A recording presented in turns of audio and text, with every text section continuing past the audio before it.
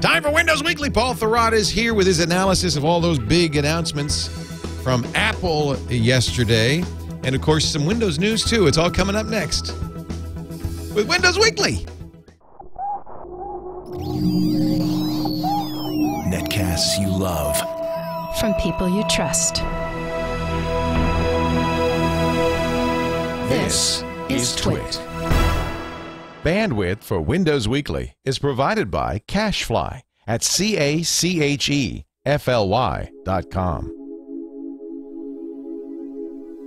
This is Windows Weekly with Paul Thurrott, episode 198, recorded March 3rd, 2011. Smart. Very smart. Windows Weekly is brought to you by Go to Assist Express. If you're in tech support, solve problems fast with the leader in remote support software. Go to Assist Express for a free 30-day trial. Visit gotoassist.com/Windows.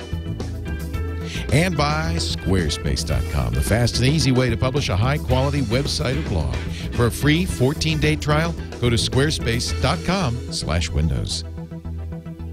And by Audible.com. To download the free audiobook of your choice, go to audible.com/Windows. It's time for Windows Weekly. Paul Thurrott is here, the man in charge of the SuperSite for Windows, SuperSite.com, to talk about the latest from Microsoft. He's also the author of many great books. Let's just reach back and see which one of them I have. Oh, I have a great many. He only writes thick books. The Windows Vista Secrets. Look how thick that is. But it pales compared to one of his earlier books, the Delphi 3 Super Bible. And, of course, actually they're getting thinner because there's the Windows Phone Secrets. Is actually a manageable. I think that Windows 7 Secrets might be the biggest one. Windows 7 Secrets is great. And, by the way, must have if you have Windows 7. Somebody said it sounded like I pulled something reaching back there. Yes, exactly. Oh, that's enough exercise for this week. These are heavy. If you bench pressed these, I think you'd be in pretty good shape. A little tricep action there. Look at that. Oh, that's good. But there was a time when I remember when I was even writing computer books where the conventional wisdom is the thicker the better. They sell better if they're thicker. Yeah, I'm not sure if that's true anymore, to be honest. Oh, I'm sure it's not. Nobody wants a thick book. And since people buy them on Kindle, you can get all your books on the Kindle. Yeah, I was going to say, I don't know if you've been paying attention lately, but nobody wants a book, period. So, yes, that's true. Yeah. I have noticed that. So, how are you today? I am well. Good. You look thinner every time I see you. You're just you're wasting away. Slightly, yeah. I'm never going to waste away. I hate this camera. Why did I buy this? What are you using there that you hate so damn much? It's a Microsoft LifeCam HD thingamajiggy. Yeah. It's okay. It's okay. It doesn't. I'm waiting for the USB 3 cameras. Yeah. And I know there's some already. I think because with all that bandwidth, you should be able to get some good images. I gotta do something different in here. I gotta change this whole thing up. That's what happens. You lose some weight. You look to change your life. Yeah. I'm tired of this place. I love Paul. Me too. You know what I think I'm going to do, Paul? I think I'm going to rent a 10,000 square foot facility, spend $500,000, and we'll just move right over there. We're going to move right over there. What do you think? I think you should do it. I'm taking all this crap with me, though, all the stuff behind me. No, I understand. We built, in fact, it's being stained right now to match this fine brown color. We're built this. That's the kind of color you get with one of those magic markers that's meant to replace defects in a piece of wood or something. Or if you use Grecian Formula 16, it looks just like that. Your hair will look Man that. 16. Yeah. But we built it and we got it. It's going to be beautiful. Yeah. It's somebody said it's like putting the Oval Office in a warehouse. It's exactly what it is. Huh. Exactly what it is. Neat. So this is an interesting. Now, Paul, I got a disclaimer here. Yes, sir. People think that I, as a Macintosh fan. Yes. By the way, my credentials as a Macintosh fan have been tarnished lately. People think I should get off Mac Break Week since I'm such a Windows fan. Then I get an email right after it says, you should get off Windows Weekly since you're such a Mac fan. But people think I set the agenda for this podcast. Will you set them straight? You set the agenda, my friend. This is your show. I do. Yeah, so there's a lot of Apple stuff in here today, but fear not. It is not. It's not presaging. It's the not like future. an Apple show. It's Apple stuff in the context of Windows. Good. Case in point. Yes. Our first topic. OS 10 Lion. Lion, for those of you unclear of that particular cat sound. Not OS 10 Puma. Not cheetah. Not bobcat. Yeah, so, Apple released a developer preview of the next version of Mac OS 10 last week. Getting a lot of attention. And, and the reason I'm interested in it from a kind of a competitive standpoint, I suppose. But I also see some things in there that I think have analogs in the next version of Windows, and then also some things that Microsoft isn't necessarily doing that I think maybe they should be doing. And I think it's interesting from that standpoint. We know a lot more about the next version of Mac OS 10 than we do about the next version of Windows. Oh, we do. We do.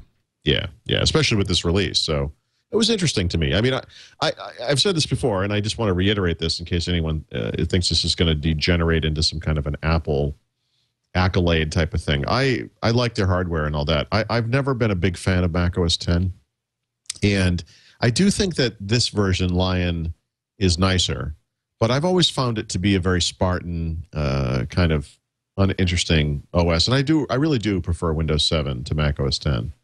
That said, I think that largely because of their experience with iOS and the devices that Apple's been making, the company has brought back some interesting ideas to OS 10, and I think it's the type of thing that Microsoft should be looking at doing for Windows 8 as well. Such as? Well, for example, one of the themes I think that I would have mentioned over the years here on the podcast was this need for simplicity, and I've often raised the issue of at some point you have this system that becomes so bloated and convoluted because of all the stuff that's been added to it over time that you can't tack simplicity onto something with any amount of success. Sometimes you have to start over, and you have to start over with something that is designed to be simple from the get-go. And I think that the biggest success of products like the iPad, for example, is that when Apple looked at it, perhaps just by virtue of what they had been doing at the time and what had been successful for them or whatever, they didn't take the Microsoft approach, which was to make Windows fit into everything. They took a different approach, which was we have this new thing, let's use that. So they upsized something small rather than downsizing something big. And I think that was... I think it's not. I don't think it's not just my opinion. I think it's obviously true that they did the right thing. I think it wouldn't. Small or big's not the issue, but they made an operating system that was designed for that particular device. Right. Rather than saying, "Oh, look, people are buying these kind of devices now. Let's take this thing we already have, which is humongous, right, and we'll squeeze it down into that device." I think it's all about UI, though, don't you? I think it's largely about UI. But you think simplicity too? But it's simplicity, and it's also what you just said, actually, that the entire platform has been designed for this thing from the get-go, and I think that's what makes sense. I think the big reason the tablet PC never really took off was that it was just, let's keep milking this cash cow and push it into new form factors. And it doesn't always make sense. I think that they made that mistake with Media Center where they should have gone with a device. Maybe they were ahead of the schedule a little bit there. And same thing with tablet PC. The iPad, I think, has proven that there is a market for these devices when they're done right, and that the tablet PC wasn't done right. So, I don't necessarily agree with the style, but in OS 10 Lion, there is this, I think it's called Launchpad. Is that the right name? I think so, yeah. And it is an I/O. What's that? I'm not an expert. I really haven't played. You're not an expert? That's right. I forgot you barely pay attention. I hate Apple with a passion. Yeah. Haven't you been reading the tabloids? Yeah. LeoHatesApple.com. Yeah. Steve and I broke up. Yeah. Well, people, I'm sorry, I would say Apple on the device side has these screens of icons that they use, grid of icons that they use for launching apps. So they bring that to Lion. Now, Apple actually had an UI like that years and years ago, right? I think it was called At Ease. Right. And it was essentially the same thing, a grid of icons, and it didn't really go very far. But I don't think it's a good UI. It doesn't make sense, I think, on the desktop. Yeah, probably not. Because you have more real estate. You don't need Yeah. But I think I think where it makes a little bit of sense, and I don't mean this UI specifically, I think I'm talking more about the concept behind it, which is just a simpler way of doing things.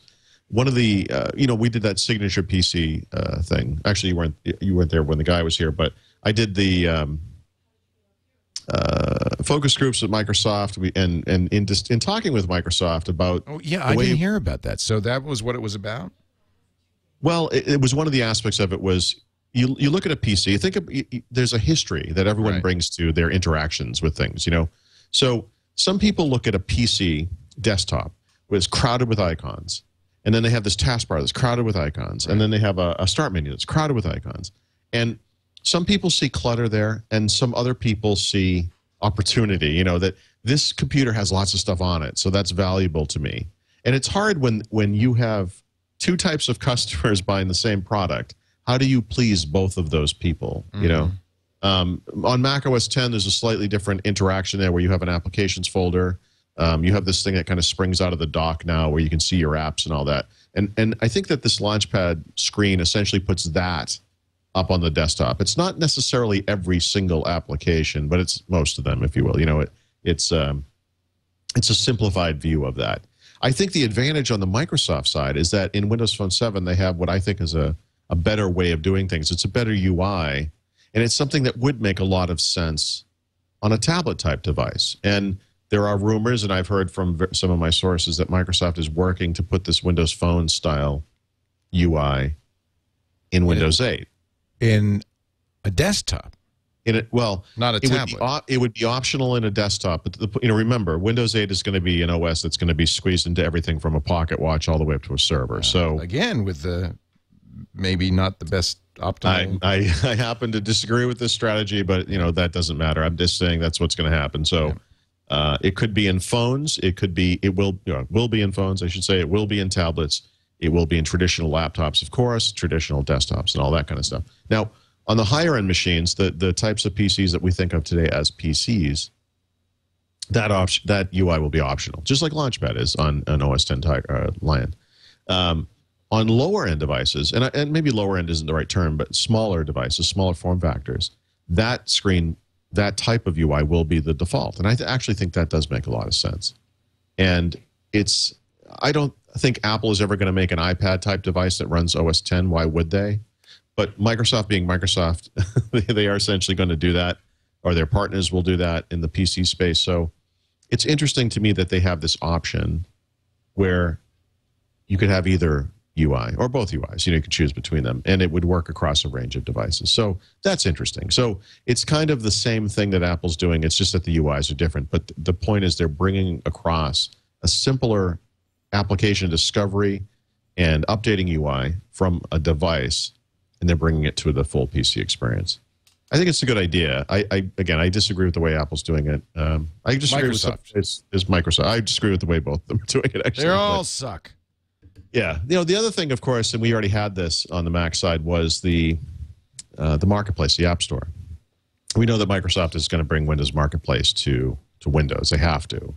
There's a new app model coming and all that. And I think that that's something, too, that, we've talked about this in the past. You have a modern platform. Part of the deal is you have this checklist, of items. You have to have one of them is a store. You have to have an online store.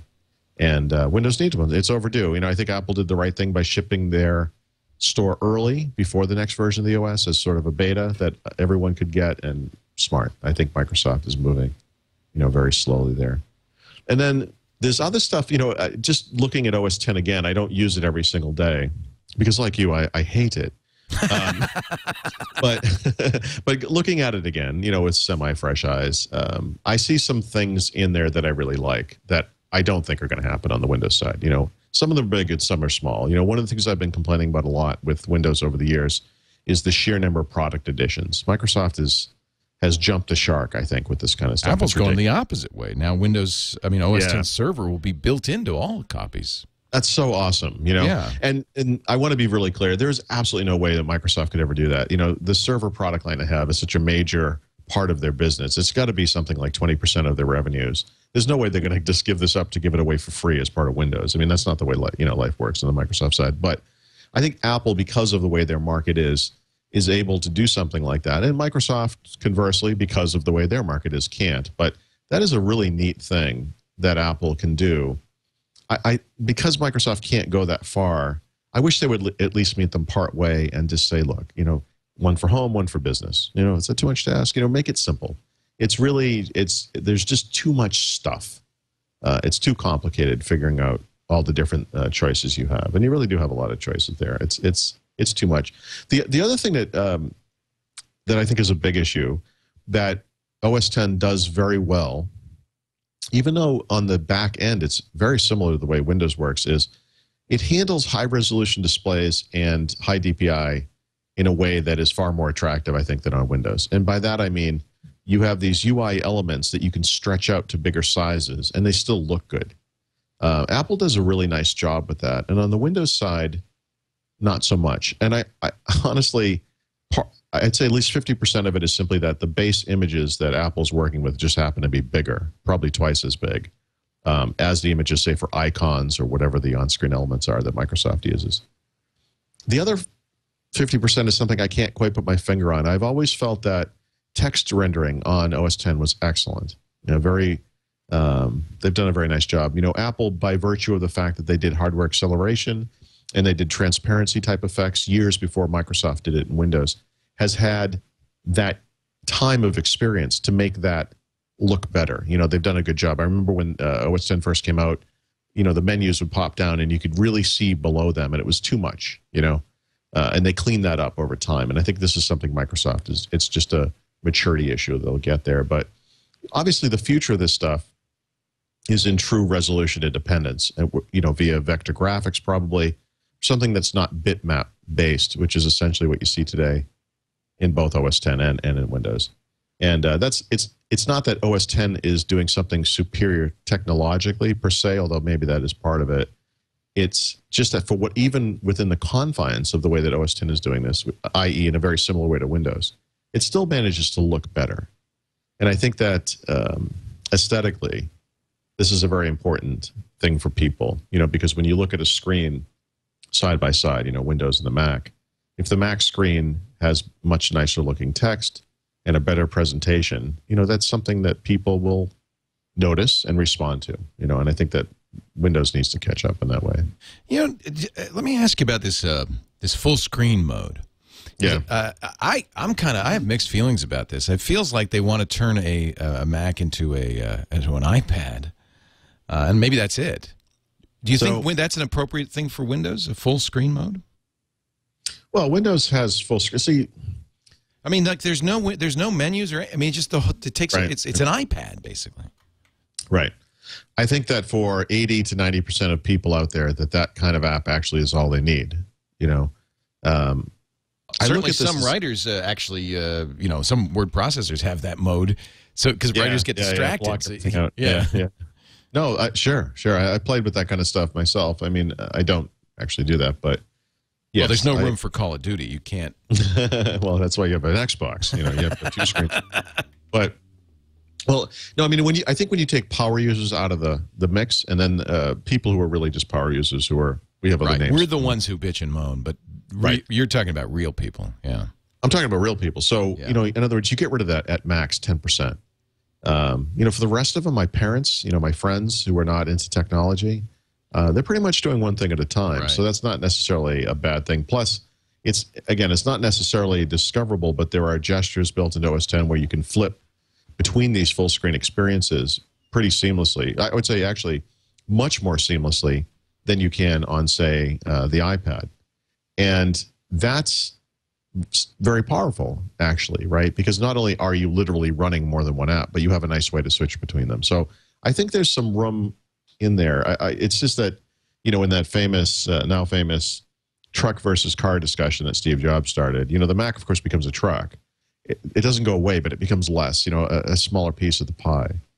And I think that's true on both sides, you know, PC and Mac, too. So I think these simpler UIs, it's important to experiment with them and see what people respond to.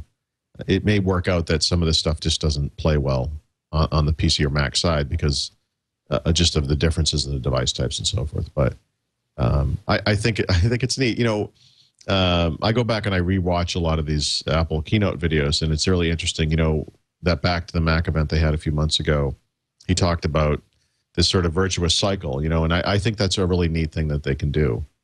It's cool that the learning doesn't just go one way, you know. Okay. I think it ultimately benefits everyone. Okay. You're so positive. Really? You're such I get that. I get that all the Pollyanna. time. Yeah. I get that all the time. It's yeah. good for us all. It's good for everyone. Right. No, Typical Wisconsin Democrat. The only thing I always want is that just, you know, make sure that I know we're only 10% or whatever, but the enthusiasts power the whole gall darn thing. You know, we're the ones who write the software. We're the ones. But, so make sure you don't leave us out completely. I know what you're saying, and I guess I agree with that because obviously I fall into the same group. But, you know, this is like the people who love some up-and-coming band and then hate them when they become popular and start writing pop songs. That's you know, true well, too. no, it's the same thing, right? I mean, for years had to deal with these kind of Apple goons, you know, who couldn't stand any type of criticism against Apple. But as this stuff became more and more popular, a bigger and bigger percentage of the user base on that side is just normal people. They don't have the same religious affiliations with this company as some of the more freakier people do. So, you know, the conversation becomes more relaxed over time. I mean, I agree with you that you can't, you know, completely ignore the people who got you there or the power users, as we would say. Well, not just because they got you there. It's not like, oh, you owe us anything. It's that if you want innovation to continue, you know, to be honest. Well, I worry, you know, that these companies are going to. Well, I don't know. I mean, I think it's great if it's more accessible. I don't know if that's really what they're going for. Hey, listen, some nerdy little guy was sitting in his parents' basement, and he invented the internet. Right. And this thing has been used to connect people and enable communication. Yeah, he's been running it ever since. Many people don't know about Jason, but he's like, it's his thing. This is a guy who has no communication skills at all. Right. So there's some irony to this. Isn't there? Isn't it funny? You know, but that's the way life works. You know, when things become very popular and become mainstream popular, you know, whether you're talking about Apple devices or Windows PCs or whatever it is, you know, we're not talking about technical people anymore. We're talking about just people. And we've had conversations, I know, on the podcast where I've alluded to different friends who are, you know, I've got a friend who's really into sports and and not into computers.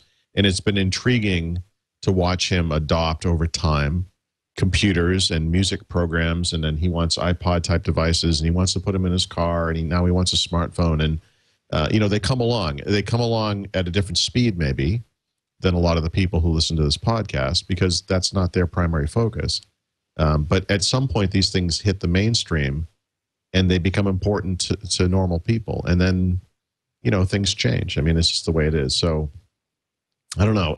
It's tough because in the Windows world, we've always dealt with the notion of dual or even multiple interfaces, which means different ways to do the same thing. And it's so stupid in so many ways. But the point is, it serves such a diverse market that different people approach tasks in different ways. So whether you're talking about, you know, burning a DVD or sharing a photo or whatever it is, you know, a technical person may want to do it one way. My grandmother might want to do it a different way. Right. They have all these ways. And in Windows, there's a million ways to do these things. Right. You know, unfortunately, or just naturally, on the Apple side, as their stuff becomes more popular, you know, these are the same issues that that company's going to have to deal with as well. I love these conversations, to be honest. I think they're great because most of the time these kinds of philosophical conversations, if they happen at Apple and Microsoft, happen behind closed doors. Sure. And everything, you know, at least most tech media and certainly all mainstream media just kind of takes it as a given and then says, well, but what do you think?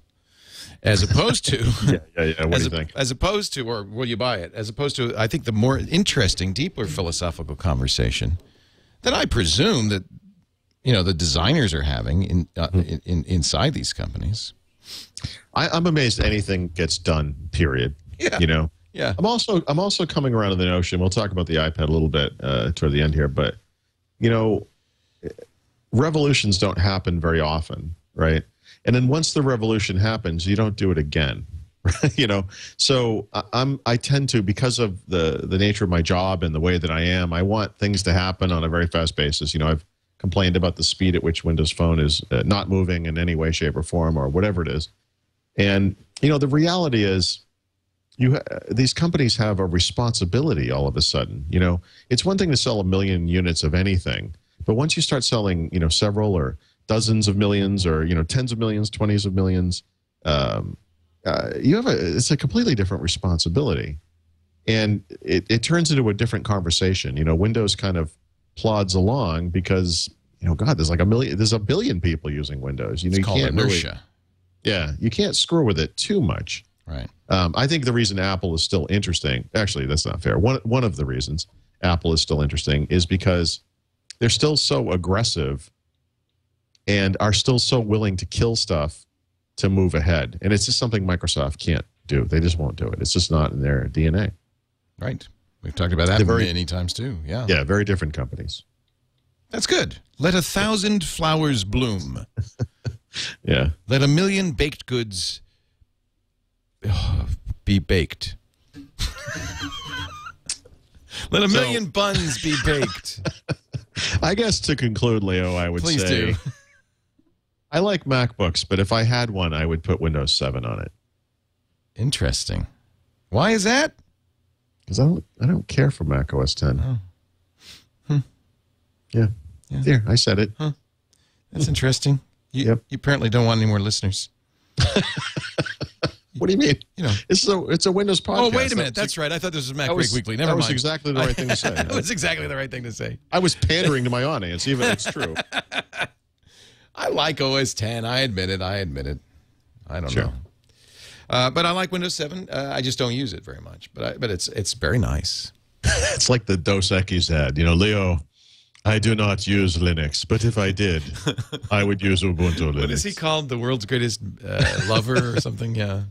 I don't know. Yes. I love those ads. I do too. They're great. Hey, let's take a break. Come back with more Paul Thurrott. Paul Thurrott is here. We're talking Windows, and yes, we will have a Windows 8 story, a Windows Phone 7 story, and a lot more. Something new called Intune. Yeah, I was going to give out a phone number, but there's really no reason to call since we don't have a phone number. But I will give out this good advice to anyone who is in the support profession. Go to Assist Express. If you are in tech support, you know clients are looking to you for fast service, reliable service, and remote access really does help you. Remote service is the best way to go. You don't have to walk them through stuff on a phone call. You don't have to fly out or even walk down the hall. We always knew at Tech TV, we always knew when the IT department was coming because you'd hear the jingling of their keys on their belts from like 100 feet away. Jingle, jingle, jingle. Oh, here comes the IT guy. Jingle. You don't have to get up and jingle. Go to Assist allows you to access your client's computers, fix the problem, and move on. In fact, Frost & Sullivan, which is an industry analyst group that focuses on this sector, said Go to Assist is the worldwide market leader in remote support, the #1 remote support solution worldwide because it's easy to use, it's affordable, it's secure. You don't have to have software pre-installed. You just tell your customer, here, click this link. Literally, a minute later, they're ready to go. And now that it's installed, you have access to their system even when they're not there. So you can instantly start supporting them online. Try it free for 30 days. That's really the best. Come on. You don't have to listen to what I say. Try it. Go to assist.com/Windows. Please use that URL so that Paul gets all the credit he deserves. I'm going to start saying that in all the shows. Use the special. Well, because I was thinking, and maybe more than I deserve. More. Give Paul more credit than he deserves by using this special URL. Go to assist.com/Windows. Try it free for 30 days. It costs you nothing, and I think you'll find it very, very useful. Dr. Mom says the best come on is come upstairs and see my iPad 2. Oh, jeez. Hey, baby. iPad 2, the dummening. The dummening. It is. Microsoft did say, didn't they? I mean, I may be wrong on this, but I seem to remember Microsoft was going to announce all these Windows tablets. Did they? I don't think so. What do you mean? I don't know. Explain yourself, sir. Explain myself. Well, it was kind of funny because watching Steve Jobs yesterday, he was like, the other guys aren't ready. We got them beat. There's no competition. These guys suck. He wasn't even talking about Microsoft in that case. No. It was all Android. They are absolutely not part of the conversation. They're not even in the conversation. Yeah, a year ago, Steve Ballmer got up at the CES stage and claimed, they'd have all kinds of responses. That's what I was thinking of, yeah. Yeah, and I don't pay attention to the news, but I assume that's worked out great for Microsoft, and they're probably dominating in that market. But, yeah. So, this goes back to that problem we were talking about, that, you've got this thing, Windows, that was designed, has been evolved over many, many years, and it's proven to be very versatile, no doubt about it. I think there's this belief because of what happened with the netbook market that they could just do this again in every market. And actually, the reason the netbook market worked for Microsoft is that a netbook is a PC. Right. So here's a laptop. Now, here's a little laptop. Can you run the same thing on it? Yeah, it's just a little version of the same thing. It works. It's no problem. But I think as you move to different form factors and different usage models, that falls apart. And clearly, that's what's happened with Windows so far. So in my experience, I don't think that Windows 7 is fantastic. I love it, but I don't think it's the ideal interface for a tablet device. I just don't. Well, as we said earlier, I think it needs to be designed from the ground up for this. Yeah. So we'll see what they do with Windows 8. Microsoft... that is an opportunity. I mean, that's the cycle they're on. Yes, right. So Microsoft is developing Windows 8 right now. Obviously, they have stated their intention to move it to the ARM platform, which will enable it to run on these smaller devices. We can call them, I think, iPad-like devices, and also on phones. So that's coming. And we've talked before in the podcast about the basic schedule for Windows 8, which involves the thing shipping sometime in the middle of 2012. Thus, there would be a public beta right at the beginning of 2012 or at the end of 2011. And thus, there would be a private beta a la Windows 7 sometime in the September-October timeframe, probably at a PDC that will be occurring this year. So if you compare this schedule to what happened with Windows 7, one of the interesting things you see is they did a tablet demo of the multi-touch features of Windows 7 in, I think it was May of that year. Let's say that must have been 2008. I'm getting the dates right. I think it was 2008. You're asking me like I would know? I'm asking my brain. And I am an expert. I follow closely the Windows Server market. Believe me. I know. No, it's the tablet market. Whatever it is. So I'm following it all. I believe at the All Things D conference in, let's say, May or June of 2008 that Microsoft did a demo of what was going to be the Windows 7 multi-touch features. So that's interesting. So now there's a rumor from a pretty good source that there will be a similar Windows 8 tablet PC demo by the end of the first half of this year. So it sort of makes sense, based on what happened with Windows 7, that could be true. So I'm curious to see it, and I hope that it involves this new UI, and I hope that they give the people who are waiting for this kind of thing some hope that they're serious about bringing over the Windows Phone UI to these devices and doing the right thing. And I guess we'll see, but that is certainly the plan. Okay. But it's just that, every day that goes by, you hear a lot of things in the news about, Galaxy Tabs and Honeycomb tablets and iPads and HP WebOS, and RIM's got a playbook coming out, and it seems like everyone's involved.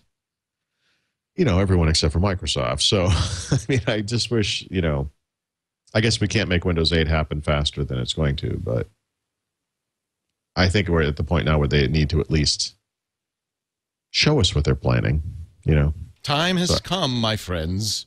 Yeah. Well, Apple's played their hand, right? So we know what That's actually a good point. We know exactly. Although Apple, there's all these rumors, iPad 3, that maybe they would do something in September. I don't think that's going to happen. It's once a year.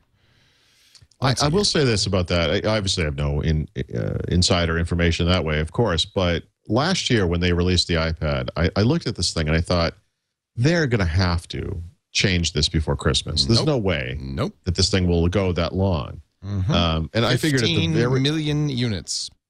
Well, but before Christmas, it was more like 7 million over 2 quarters. So it seemed like what they would have to do is reduce the prices or, do something. And I really expected some kind of upgrade.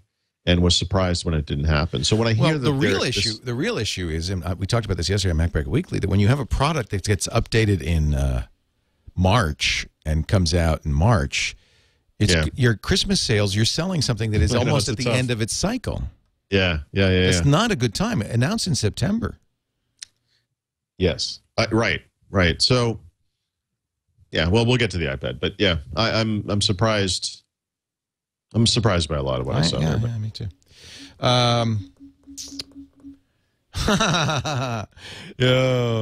Windows 7 phone. Windows Phone 7. Wait, I'm going to check my phone and see if my update's here. Free update is back.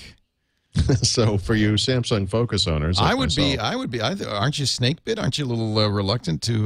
Leo, I'm going to install this thing the second that it appears. You're a brave man. Well, there's two reasons. This is why you're beloved. You have the nerve, the grace, the calm under pressure, the intensity of intestinal fortitude. You like that guy walking on the beach in Apocalypse Now, and the bombs are dropping around. You're such courage. Yeah, it's stupidity, but I love the smell of PVCs in the morning. It smells like Windows Phone. I love the smell of software updates in the morning. For better or worse, this is how badly nerdy we are. We think updating your phone is an act of courage. Hey, Leo, this has bricked phones. This is in our world. This is brave. You're a fighter, Paul. I could be without my phone, Leo, for minutes. My God. For minutes. I would have to use one of these many other phones I have here. Horrors. What an awful fate that would be. Yeah. Oh, so. horror. No, but there are two reasons. One is, I'm just curious to see when it does nothing. I can't wait. But also, I've been waiting for. Listen, I don't mean to overplay my hand here, but people bought these phones in October and November, whatever, and they've been waiting for an update. I've had this damn thing since like July, and I've been waiting for an update too. I mean, I have never seen this thing update ever. Not even once. I never even got the test update they sent over last summer. I'm convinced there is software code at Microsoft that literally looks for my name and then doesn't deliver the update. Whatever you do, based on that fact. Do not update Thurrott's phone. Right. So, I'm waiting. I want to see the update. I want to see it. I still haven't seen it. I don't know. So they turn it on, I guess, but I don't have it. And this is fixed, presumably. It's not going to brick phones anymore. No, obviously they fixed all the problems. What could go wrong? Why wouldn't? Don't you think they test this stuff? Company in the world. Yeah, exactly. They know. We'll see. But and of course, this paves the way for No-Do. The first real update. They call that what? No-Do?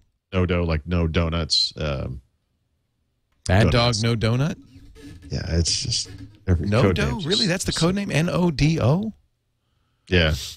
I think it stands for no deploy or something, but I don't know. It's coming eventually. It could come as early as next week, so I guess we'll see. Oh, no. The chat room says no. It's pronounced no, duh. Duh. Duh. Not no, do. No, duh. No dough. No profit. Well, as always, I bow to the crowd wisdom of the chat room. You know what it means. It's probably a mountain in Japan. You know what I bought? No. And I've abandoned immediately? The Nokia N8. I don't know what I was thinking. I took... So, I was just in Spain. Yes. Everybody uses them in there. For now. I took pictures of Nokia ads all over the city. They were everywhere. And it wasn't N8, I don't think. I thought there was an X6 and I want to say a C9 maybe. Oh, they have a lot of models. The N8 is their premier smartphone, 12-megapixel camera, and it's actually a Symbian 3. It's nice. It's nice. It feels like you're using a phone at about, I'd say 2004. Yikes. So I think the big advantage of those phones, if I'm not mistaken, is actually the camera. 12 megapixels. Well, but it's not just the megapixels. I believe that they have some kind of superior photo software. Microsoft was clearly very interested in this aspect of Nokia. And getting that into Windows Phone. Really? So I didn't notice that. So that was the trade, the tit for tat, was Nokia gave him some technology in return for... Yes. Because to be honest, Nokia needs Windows Phone 7 much more than Microsoft needs Symbian 3. Yeah, they're going to roll their OV, marketplace into the Windows Phone marketplace and all that stuff. They can dump that. Most of the Nokia stuff is going to go away. But if I'm not mistaken, part of this agreement was that some of the core imaging technology that Nokia has is going to make its way to all Windows phones. I'll take a look. Yeah. I shall take a look. So you bought where'd you buy this? Amazon. Oh, on Amazon. Online. How much was it? Well, that was why I bought it. It was a mere $300. Really? $100 less than the, kind of typical. Yeah. Is it a unlocked phone? Like a unlocked, put a T-Mobile SIM in it. In many ways it's attractive. It's a little bulky, a little clunky, but in many ways it's a very nice phone. It's not so fast. Is it a touch screen or a touch screen? I'll bring it in and I'll show you. I'll give you a little demo of it. It's not bad. It's It's a little late. If it had come out 4 years ago, it would be like, this phone is fantastic. Yeah, the problem is 4 years ago they wouldn't have come out with this phone, right? Well, that's true. This is probably their initial iPhone response, I would imagine. Yeah, you're right. Ah, well, so much for Nokia. When did they come out? When did the Windows? I was gone when this thing happened. I only kind of saw the tail end dribbling across. I think we're going to see the first ones this year, late this year, and then they're saying 2012 for I think Nokia builds good hardware. It should be. They should be nice phones. Although I got to say, Samsung and the others are kind of HTC have really eclipsed even that. Well, not that this week in Spain means anything, but these phones were all over the place. Nokia owns these markets. I don't think I saw an iPhone the entire time I was there. No, and that's why I bought the N8 is because I've been traveling and I saw a lot of them around. It's funny what you see, what people use, right? It's always interesting. I thought, well, there must be a reason. Yeah, still lots of flip phones and things like that, but people are messaging on the numeric keyboard, which always freaks me out. And a surprising number of iPhones, though, out there. I don't know about Spain, but in South America, I'm always surprised at how many iPhones I see. Right.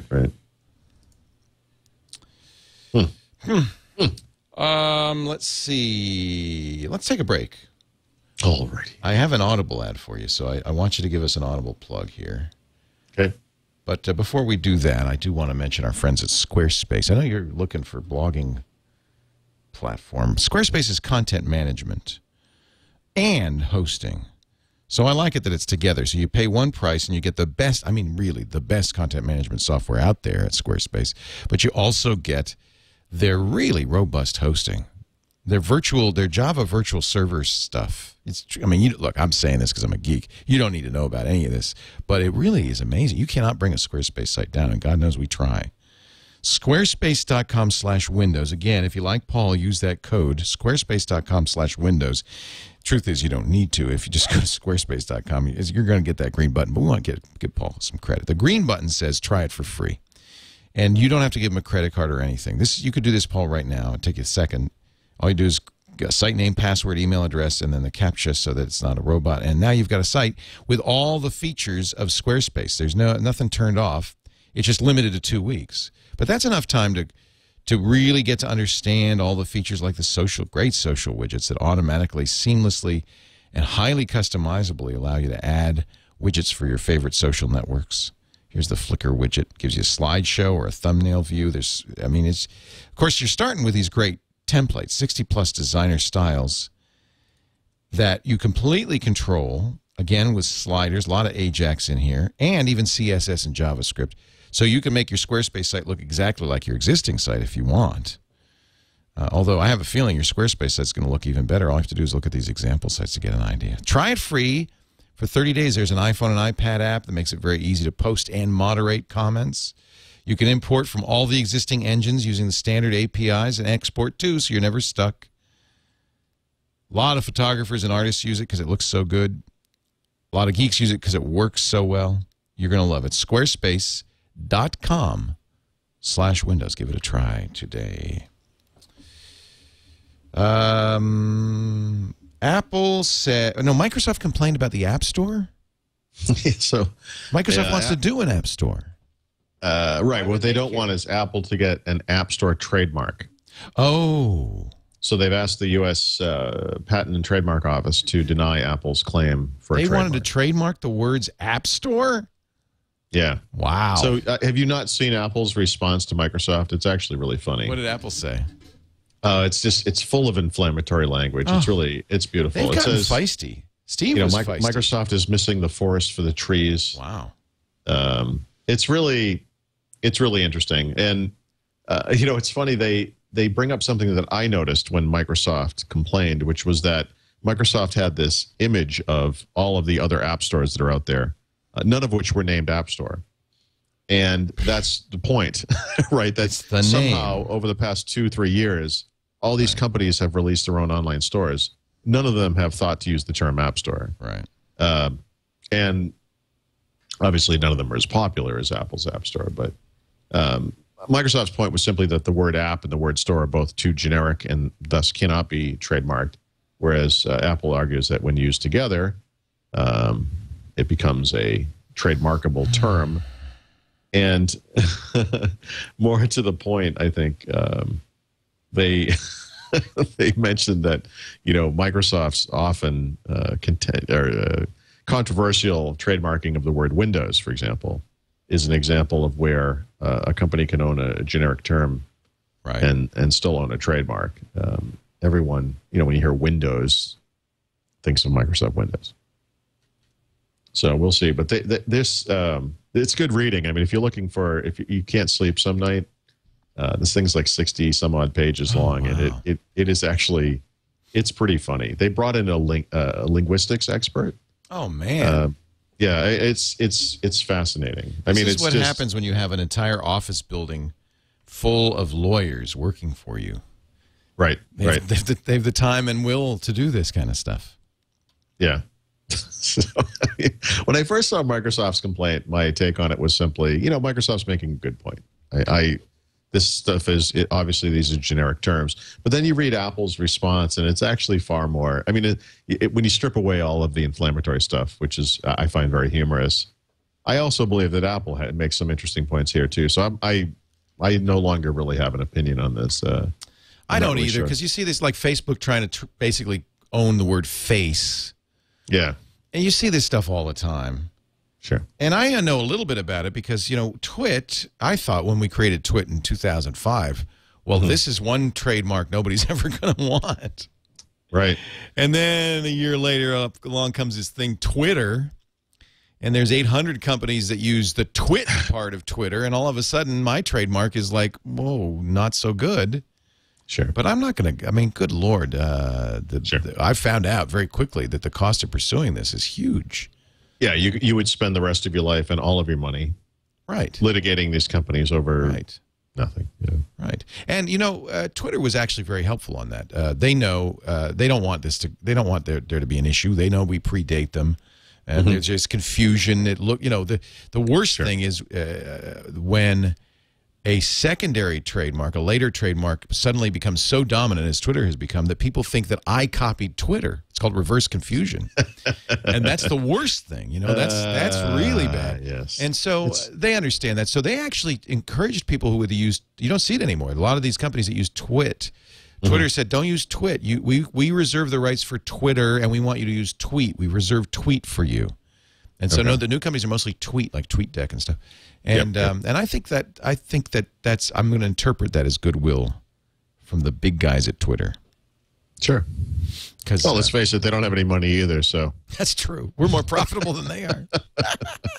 They may be bigger, but we're more profitable. Isn't that funny? Of course, they got more money because they got a lot of investors. Sure. So did you notice that Steve Jobs, when yesterday misquoted the CEO of Samsung in the? I did not. His little, this is the quote that Steve put up on the screen. As you heard, our sell-in was quite aggressive, around 2 million. They're talking about the Samsung Galaxy Tab.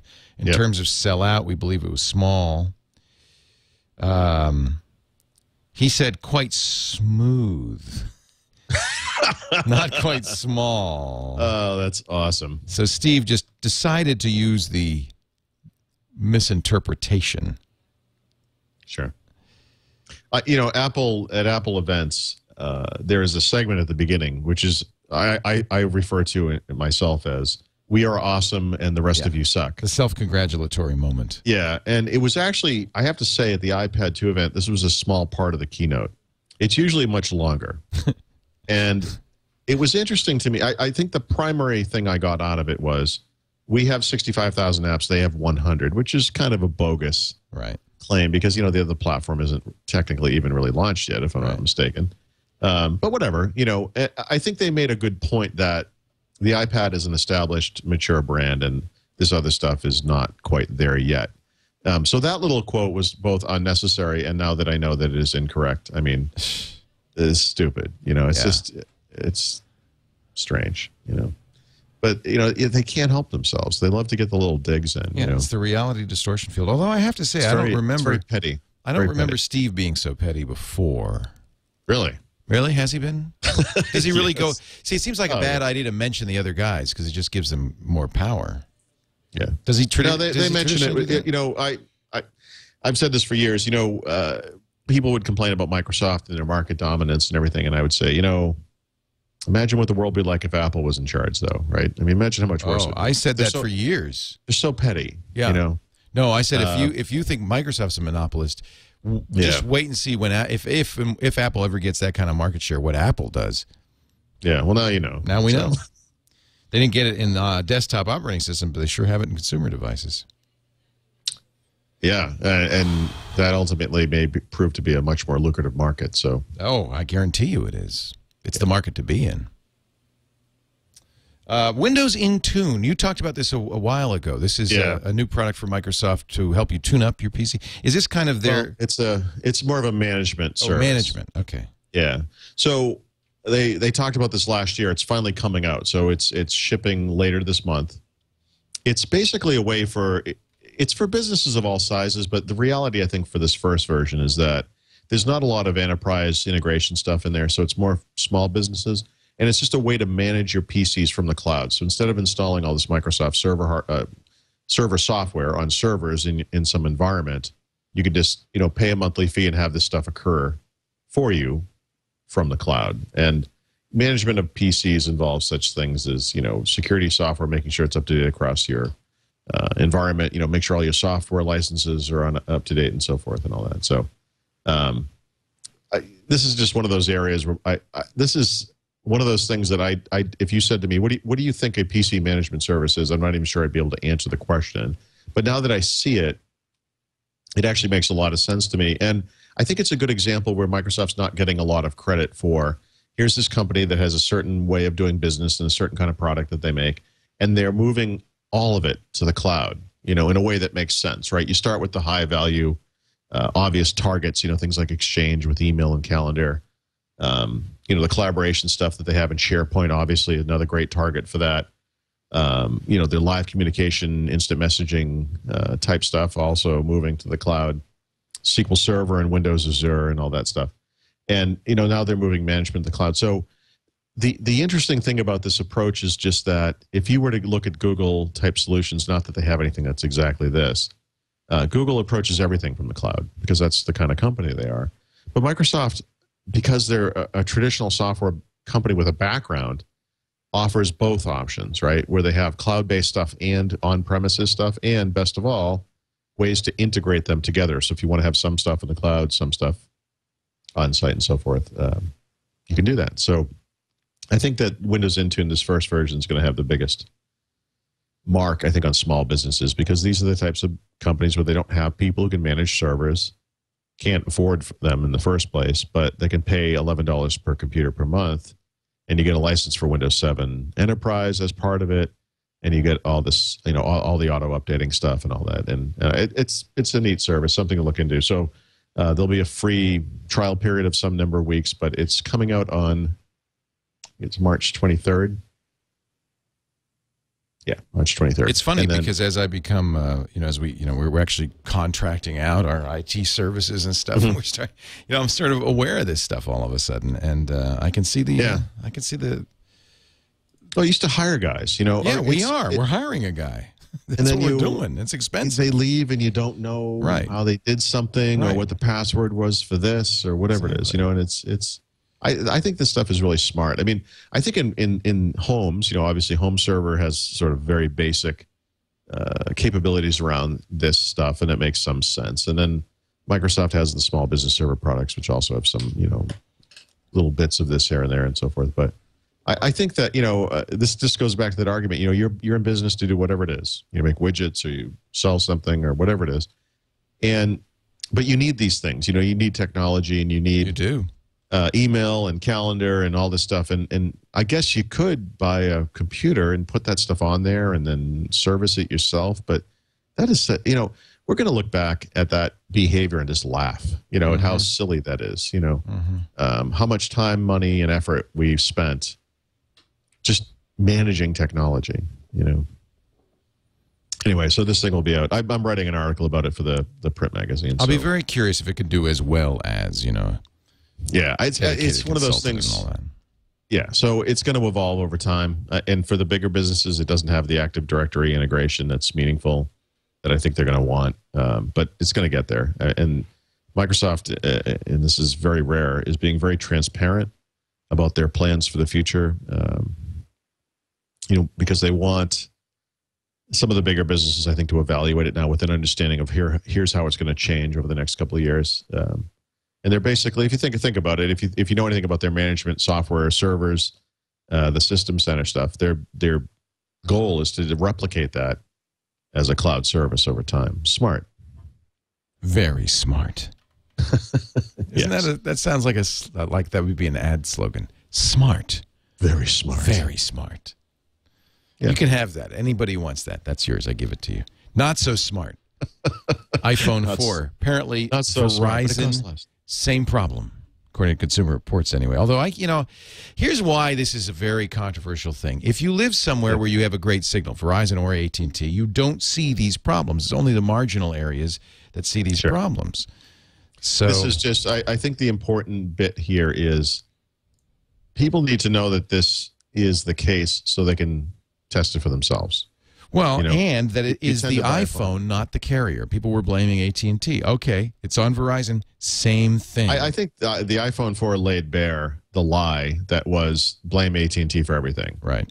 That was true last summer. It's even more true now on Verizon. I mean, look, AT&T is terrible. Don't get me wrong, but this is not a love letter to AT&T. No. Well, AT&T has their good points too, but yeah, they're terrible. Absolutely terrible. They're worse than Verizon from a, you want to travel around the country and have, and actually be able to make a phone call. They're absolutely worse. There's no doubt about it. But they've also gotten a lot better over time.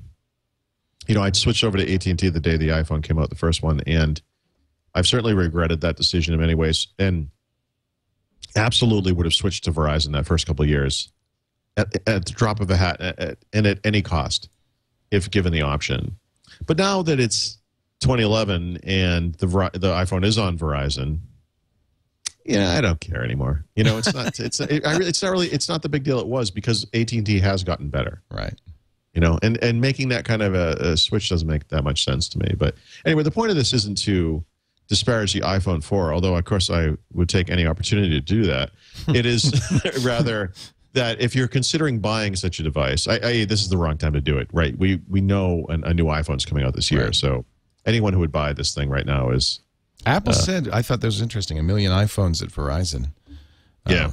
I was kind of surprised, because I would think that most Verizon customers would say, well, I'll wait till June. Yep. Well, people aren't that smart. But then, interestingly, iOS 4.4, which is going to come out concurrently with the new iPad, will be GSM only. That means not available to Verizon customers. So already that might suggest an LTE type of thing, though. Maybe. But we'll see. We'll see. I mean, maybe. I mean, there will be an iPhone. There'll be an iPhone 5. Oh yeah, I think we know that much. Yeah. We decided to take this year off. We have enough money. It's not what you're going to. We don't need more money. No. So Apple is doing just fine. Thank you. We're going to give you a year off so you can save up for the next one. Right. We don't want to rush it. Yeah. Do you feel they rushed iPad 2? Because it really is just an incremental upgrade, isn't it? I mean, it's not a huge upgrade. Well, let me ask you. So Twice as fast. That's a big deal. I guess so. You know, first of all, I don't know if it is twice as fast. Remember, he said up to twice as fast. Well, it's dual core. I mean, it's that new, you know, dual core's ARM. not twice as fast, but Right, close to twice as fast. So okay, sort of twice as fast. I think that when you look at things like a certain percentage lighter, a certain percentage thinner, a certain percentage faster, yada yada yada.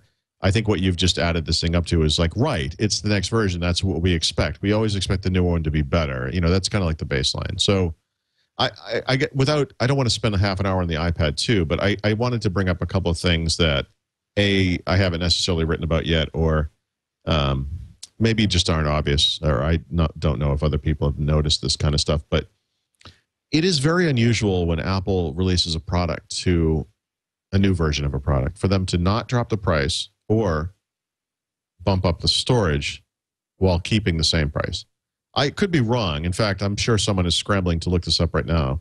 But if you were to go back and look at all of the iPods that ever came down the pike, all of the iPhones, I don't think you would ever find an upgrade where that was the case. I don't believe that has ever happened.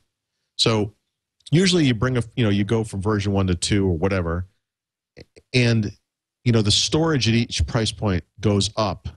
So that when we didn't lower prices, but you got more. Well, you got more, but I think they have more in other areas. I think part of the reason for this is that there's only so much NAND flash in the world, and I think Apple's already cornered the market. Well, I think I think that what this shows me, or I will say what this does show me, is that Apple is in a good position here, because they would have done that if they had to, but they don't have to, right? Well, that I'd agree with you on. One of the things that people. Yeah, so people will say, these other iPad competitors are more expensive. What's up with that? You said the iPad was so expensive. There's some reasons for that. I mean, they have more expensive parts in some cases, actually, or Apple has, in fact, grabbed a lot of the supply for things like flash, RAM, and screens and so forth. So that bumps up the prices for those guys. But it is interesting to me that none of the Android guys have really been able to push Apple on price. It's not expected. I expected cheaper devices. And price is the key. Well, there are cheaper devices, but they're crappy. Price is the key, but it shouldn't be the key, because honestly, to me, the key is the other stuff. Right. I think the reason that the iPad is the better choice is the other stuff. That that initial price is whatever, but you need that ecosystem support, and I think that's where the iPad really pushes ahead of the other stuff. And is the reason why you should always look at an iPad first if this is the type of thing you're looking for. You know where Apple's brilliant? They're going to get $30 for a piece of rubber with some magnets in it. That probably cost them 53 cents to make. Actually, they're going to get 69 for it because you're going to get the leather. Right. And you know what? Everybody's going to buy it because it's actually a clever design, and none of the other cases work. Yep. I've gone through so many. I barely use my iPad, and I think I've owned 5 cases for the thing. I can't stand any of the cases. No. I hate the Apple case. No. The old Apple case really was just a blatant grab for money. I mean, it was junky. Yeah. But this one at least has some pretty cool features and design. It's beautiful. No, it looks beautiful. I just think it's hysterical because it's almost pure profit. Apple doesn't need to sell you Apple Care anymore. They don't have to sell you insurance. They just make their money on cases that you have to buy. Sure. And a $30 cable that you're going to need for your HDMI. So that's just pure profit. The other thing that's going to happen out of that, though, is that they've built these magnets into the device. So other people can make cases like this. Right. And that will be interesting. So I think the case thing's fine. I have no problem with that. I think that's nice. Oh, it's a great American tradition. Make as much damn money as you can. When they put AirPlay into the iPad last year, one of the first things I did was, you look at this and you think, well, AirPlay is interesting. I can play content from the iPod to something else, but what I really want is the other way. I have the other way. Like, why isn't that part of this? Right. And now they're adding home sharing support. This is like one of those things. I mean, I had one of my huge was literally something that does this because my content's on my PC. Right. You bring the iPad around the house. Maybe you want to listen to it when you're in the shower, or you watch a podcast when you're shaving, or whatever it is. Syncing it to the device is stupid. Right. So they fixed that. That's neat. It was a very small thing, right? It's an iOS 4 point whatever feature as well. So this will work on iPod Touches and iPhones. It's great. I think it's a great idea. I think this move to bring more and more of the Mac experience, meaning the applications, to the iPad is very interesting. And if you're a Mac fan, this should be very troubling because Macs have always been too expensive, in my opinion. But regardless of my opinion, they've always been more expensive than PCs. They just are. Right. And iPads, I mean, I'm still I'm trying to wrestle with this notion that iPads aren't expensive, but compared to a Mac, iPads aren't expensive. Right. If you can get the stuff that you want, in other words, most people who buy a Mac are not looking for Mac OS X. They're looking for those apps, right? And if the apps that you want are available on the iPad and the experience is better and it's more portable and it gets way better battery life, and by the way, it's a lot less expensive, for a lot of those normal people, that becomes suddenly the obvious choice.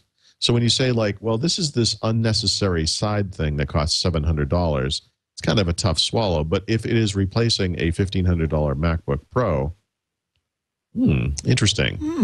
Now it's cheaper. This is interesting. I mean, we've talked about this, the notion that PCs will come down to these devices and that the devices will move up to PCs and they'll kind of meet in the middle. And I really think that this is the start of that, and it's so dumb. It's like Photo Booth and iMovie, and it's like, really? This is like I think this is a big deal. I think this is a very big deal. And I agree. It's the dumb little things that are going to make people want this. I think that actually people didn't get what this really means, but it's going to be transformational. And then with the HDMI cable, it almost makes the iPad a home theater pad. Yeah. Yep. It's very interesting. Or for people who are on the go and want to give presentations. Right. It's incredible. I mean, this stuff is incredible. I was interested to see that Apple added an iPhone 4 feature, an iPhone 4 only feature. And I know that the Verizon iPhone has this hotspot feature, but they added it to AT&T. Right. And it is interesting, 9 months into the 12-month life cycle of this device, essentially, they're adding a feature specifically for that device. Isn't that interesting? Yeah, and I'm not sure that means anything. I mean, obviously, iOS is updated over time and new features come and everything. But the fact that they singled out the iPhone, I thought was very interesting. It shows a level of support for a device that should be heartening to people that have adopted this platform. I mean, it's a good sign. Apple, like we said, very aggressive usually about getting rid of their old stuff. It's nice to see something like that, I guess. Paul's going to give us our Windows 7 app of the week in just a second. Our Windows 7 app and our Windows Phone 7 app. We've got two of them. I changed the name. And one of them's for dummies. But I used it, so it's good. Yeah, it works. But before we do that, I would like to talk a little bit about something we haven't talked about in a while, and I'm glad they're back because I missed them. Audible.com. And I know you're a big Audible fan, and I tell you, I was actually missing them because I lent Roger my Mustang, and so I couldn't listen to my books, and I was missing my Audible books. Even if it's a 10-minute drive, I want my Audible books. Audible.com. Check it out. It is the place for your audiobooks. It's basically a library of audiobooks. 75,000 titles. I want you to get that. 75,000 titles. Well, part of the reason I mention that is because it's difficult to pick them. That's why I love talking about Audible. When you meet other people who use Audible, that's the first thing when you have that conversation. They say, oh, so what's good? What are you listening to? It's part of the fun of it, is saying, what's the good books? So we do that on the show, too. Now, here's the deal. We are going to give you a free month. If you go to audible.com/windows, and again, please use that Windows, so Paul gets the credit, audible.com/windows, you will be able to sign up for the Gold account. That's a book a month, and get your first book free. There's so many great choices out there that I thought it'd be kind of fun to let Paul pick one. So, Paul, what is your pick of the week? So, this is actually from my friend Jeff. I mentioned Jeff a few weeks back. I think you were on vacation with Tom when Tom Merritt was doing this. He has been needling me for over a year now to read this book, and it's interesting. I've recommended a couple of Alan First books on the podcast. I love Alan First so much.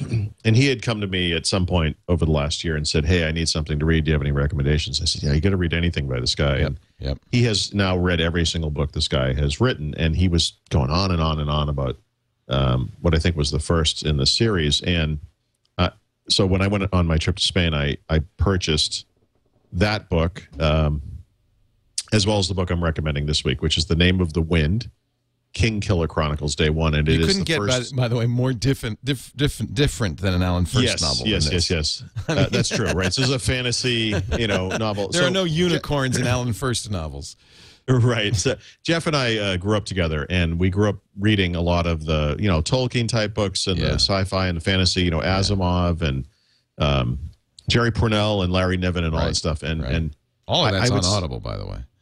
Yeah, so Jeff had some interesting suggestions around science fiction, but as we've gotten older, I think science fiction isn't too bad, and of course, a lot of the classic guys are still around. Niven and Pournelle are still around, for example, and still writing, which is great.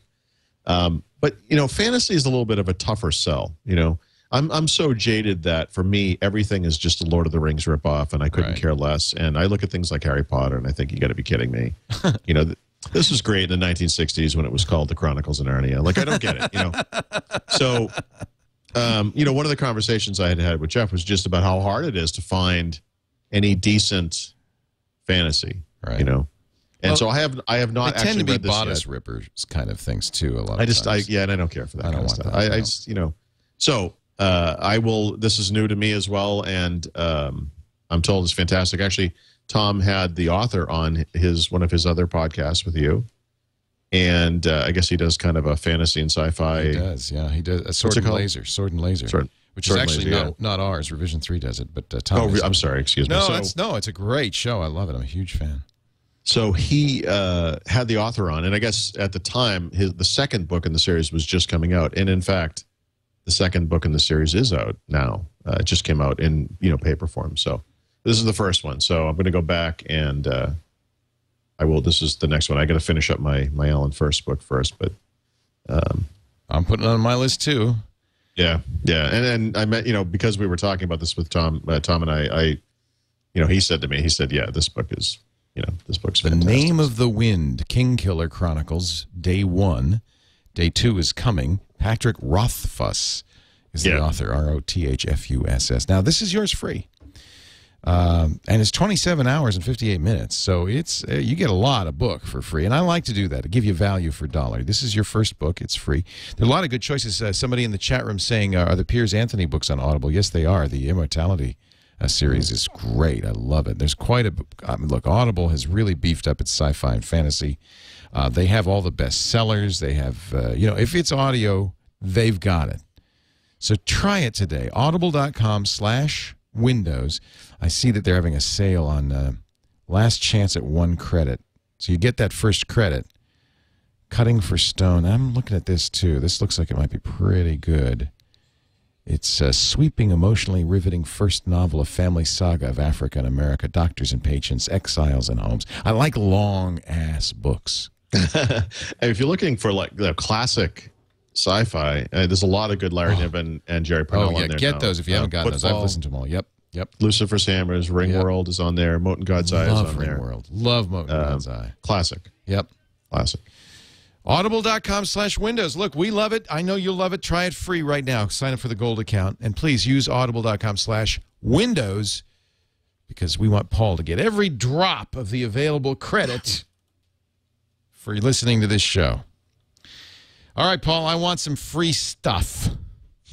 Okay. Give me your Windows 7 app of the week. So I had written up my article about things. Hello. Sorry, I just did something and sound came out of my about some of the ways that OS 10 could and should influence Windows. And one of the little pet peeves I have is in Windows is that the recycle bin is on the desktop, which is fine if it's visible. Right. But when you need to do stuff and it's invisible, you contort things on the screen so you can get a little hole up in the corner. You can see the damn thing. And I've always thought, we get this taskbar in Windows 7. Like, why couldn't it just be in the taskbar? Like, why wouldn't it be in the taskbar? So let me see if I have. Yes, I'm sorry. David Bianco recommended this to me. A guy named Mike Edward Morris wrote a little tray app. Sits in your tray. It looks like the tray apps. That's where the trash should live. Yeah, and it's neat because it looks like the other icons. It's really nicely integrated, and it works great. So I've been using it for the past week, and it's fantastic. So perfect. Simple little thing. It's at e-sushi.net. Of course it is. Of course. Why would it? Of course it is. e-sushi. Yes. .net. If you like sushi, you'll love eSushi. And it's called Mini Bin. Mini Bin, not .com, .net, by the way. Yes, sorry about that. .com. No, you said it right. It's .net, and I like the page actually. It's kind of cool. There it is. There's typewriter font. Yeah, it's really nice. Really nice. I like it. I'm impressed. I want to hire this guy. Wow, look at this. This is cool. Yeah. Mini Bin. All right, he's from Dusseldorf. Moving along to the Windows Phone 7 app of the week. Yeah, Windows Phone does not have a rich selection of language apps as of yet. But there is one of the, the dummies books they have at, I almost said IDG, at, I guess they're at Wiley now. Oh, really? I didn't know that. Yeah. What happened to IDG? I think they merged or got bought. Or I didn't know that. Yeah, they're gone. So they have an app, and they probably have multiple apps. I keep hoping they can come up with a French app, but they have an app for Windows Phone called Basic Spanish for Dummies. It's styled like the dummy stuff. It's all yellow and black and everything. It's only 99 cents, and it's decent. And we use this in Spain as a dictionary. So you're in a restaurant, and you get like 90% of it. Spain was pretty easy from a language standpoint, but every once in a while you'd stumble over this word, usually in a menu. I think it was the big one, where it's like, what is this? Or there was one, and I wish I could think of this word off the top of my head. There was an ad for a Spanish photo storage and sharing site, and it was the ad in Spanish was something like faster, better, and then the third one it translated to more floors, and it was like, what, more floors? That's interesting. No. But it must have been, it was more storage, I think. It was more stores. Yeah. Storage, like... oh, okay. Floors. More space. Floors, stores, more space, probably. Yeah, yeah. So, sure. But just a fun little, just a little... Basic Spanish for Dummies. 99 cents, Windows Phone 7. Yeah. Well, Paul, you seem a little more, you seem happier this week than you have been in weeks past. Really? Why? Well, I don't know. Maybe it's that update that's coming your way on the Samsung. Maybe that's just that happy. Listen, I'm going to download and install an update that does absolutely nothing for me. Right. And could risk bricking your phone. But, it's new. It's fresh. It's shiny. Wait. Shiny.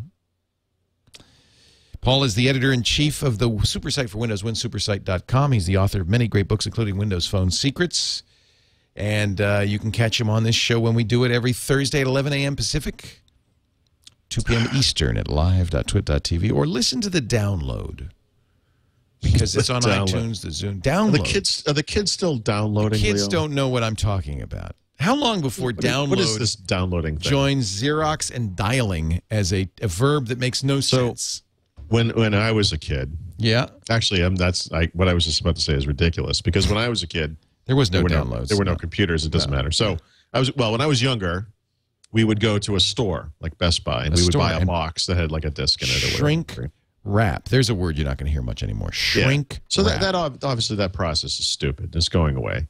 Downloading though, how interesting would it be if downloading also achieved this status? That the act of what you downloaded bits to a hardware that you had in your room with you, and then what do you do? Like you compiled it or something? We used to have terabytes of storage in our house.